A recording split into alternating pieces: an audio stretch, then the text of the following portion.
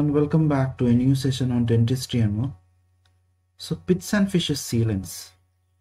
So pits and fissure sealants, in this topic I'll be explaining about the various various steps involved in pits and fissure sealants, its classifications, its indication and contraindication, and why it is important in preventing dental caries.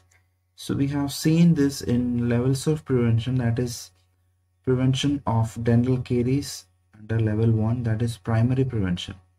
So here we seal the pits and fissures so that caries will not occur. So it is just a sealant, not a restoration. Restoration is something we do, we restore back to its normal anatomy.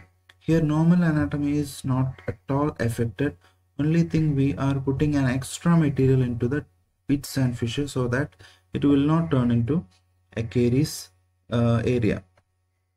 So always remember, pit and fissure sealants are not restorations, it is just a sealant. We do it on a normal tooth to prevent dental caries. Restorations are we are doing to restore something which has lost by dental caries. So these are the pits and fissures. As you can see, it is just a stained pits and fissures, it is not dental caries. So pit is nothing but a point angle. It is a pinpoint depression located at the junction of grooves present over the molar surfaces. A fissure is defined as a deep cleft between adjoining cusps of a molar or premolar, usually located at the junction of developmental grooves. So this will be a line angle. So pit will be a point angle and fissure will be a line angle. So what are pit and fissure sealants? It is material that is introduced into these pits and fissures of caries susceptible teeth, thus forming a micromechanical bonded protective layer which cuts the access of caries producing bacteria from the source of nutrients. Because always the nutrients such as sucrose will be in these deep pits and fissures. So once we seal off this area, this bacteria will not get substrate. So only when bacteria act upon the substrate, the acid will be produced and ultimately the caries will happen. So that is the rationale behind pit and fissure sealant, to cut off the supply of nutrients from bacteria. So why we are applying sealant? Because it is an electron microscopic picture of molars. You can see the deep pits and fissures where the bristles are not able to enter because of its very narrow size.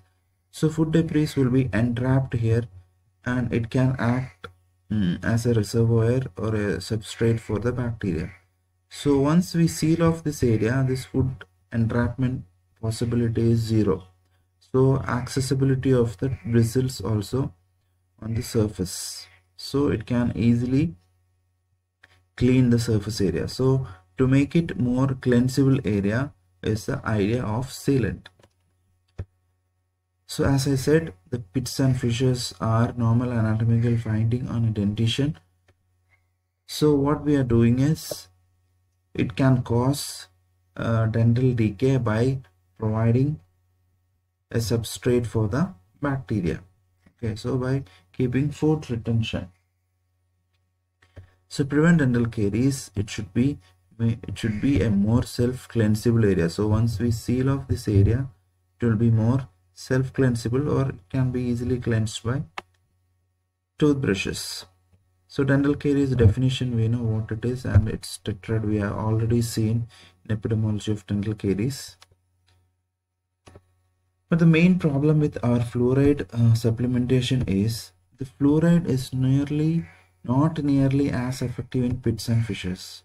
It is actually working on the smooth surface, that is buccal, lingual and other surfaces, mesial surfaces, not on pits and fissure, that is occlusal surfaces. It acts on the surface, so it can act as a fluoride bomb because it provides a good remineralization on the surface, but inside on the deep pits there will be caries progression. So once we start digging the cavity, you may end up in a big hole, because it may look very smooth, very normal from the top layer, but once you start creating a cavity for a minor restoration, you may end up in a big cavity, because the caries progression can't be stopped by fluoride in a deep areas, that is deep pits and fissures. So actually deep pits and fissures are the areas where 50 to 85% of the decay is found. So fluoride is effective only on the smooth self-cleansing areas, buccal, lingual and mesial. So most common susceptibility is in this order: lower molar, lower second molar, bicuspid, second bicuspid, then goes to upper, and occlusal, mesial, buccal, lingual are the surface preferences because of its anatomy. Sealants are most effective clinical technique to prevent pit and fissure caries. The cost effectiveness of sealants naturally is based on the sealant retention. So if the sealant is properly placed, it is the most effective way to prevent dental caries, and it gives a prevention rate of 100% if the sealant is intact. So there was 88% complete sealant retention on self-cure sealant on the occlusal surface, but only 35% retention on buccal and lingual surfaces, because occlusal sealants will be retained more because of its anatomical structure. Okay, so that's a little detail about its retention. Let's see what are the historical background. So first of all, Wilson used zinc phosphate for filling up the caries. Then Clean and Knudsen used ammoniacal silver nitrate. Then extension for prevention introduced by G.V. Black. Then prophylactic odontomy, Hayat, fissure eradication by Bodecker. Polymerase introduced in 1937, acid etching by Binocor, composites introduced during 1960, and BIS-GMA introduced by Bowen in 1965, and glass ionomer, which was a landmark change in the restorative setting. It was introduced in 1972.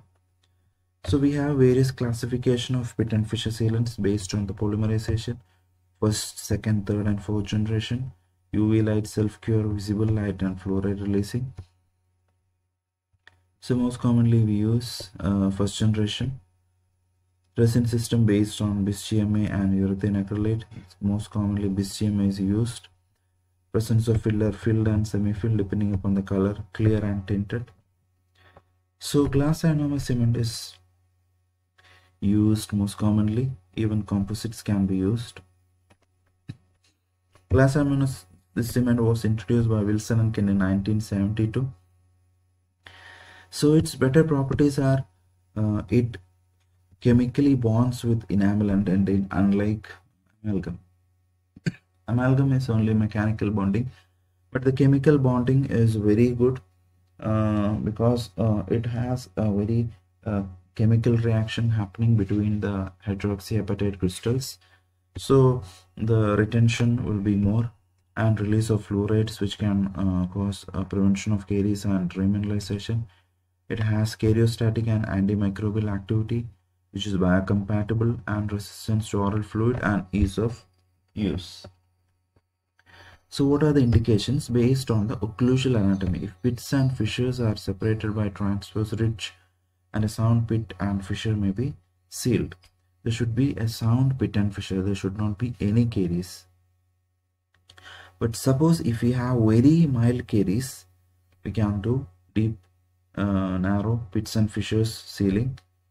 And general caries activity mild, many occlusal lesions, few proximal lesions and recently erupted teeth also can be indicated, but mostly pit and fissure sealant done on non-caries lesion and mainly on the recently erupted teeth. Okay, this all will comes under PRR, that is preventive resin restoration. So if we do removal of tooth, it will not come under pit and fissure sealant, it will come under PRR, because PRR, as the name suggests, preventive resin restoration. Here it is sealant. So contraindications like high caries activity, proximal lesions, teeth without caries free for 4 years or longer. So we commonly do it on the recently erupted teeth. If a tooth is caries free for 4 years in oral cavity, there are very less chances for caries to develop again, because it has mineralized completely, because we know post-eruptive mineralization will happen within 2 to 3 years. So after that, caries occurrence is very low. And patient with rampant caries, interproximal lesions, in such cases we don't do PIT and fissure sealants. So these are the basic setup. We need to have a curing light, and we are doing type 1, and the basic instruments, etchant agent, and this sealant material. And this is directly we are putting composite set instead of GAC. If GAC, we may have powder and liquid. So these are the steps of procedure. That is, first we need to clean it, then isolate, then etching, then sealant application, curing, inspection, and reevaluation. So cleaning is, as we know, we need to clean using a pumice and water slurry, and we need to wash, dry, and re-examine. We need to properly isolate with the cotton rolls. Enamel etching based on 37 phosphoric acid for 20 to 30 seconds. After that, fully rinse and dry the mouth. There should be a frosted enamel appearance. It shows that the porous enamel. So after the excuse me, after the enamel is porous, it will become like this. So there will be irregular surface or more surface energy once the enamel is conditioned, that is etched with 37% phosphoric acid. So this material, sealant material, can penetrate and get locked in these depressions. Then we have to apply the sealant material according to manufacturer's directions. Then we have to make for a brush. You can use brush it for the curvature of tooth. It can be either light activated or self-curing. Always make sure that you avoid air bubbles.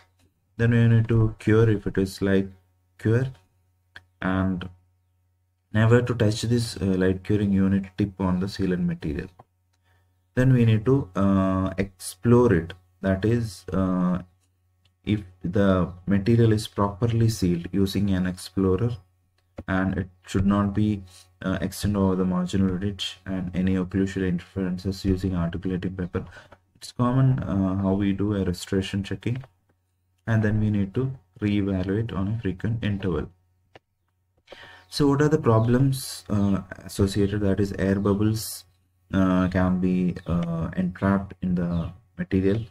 So always we should make sure that it is not having any air bubbles, and porosities may develop. Sealant may fall off due to the retention factor. That time we need to reapply the sealant.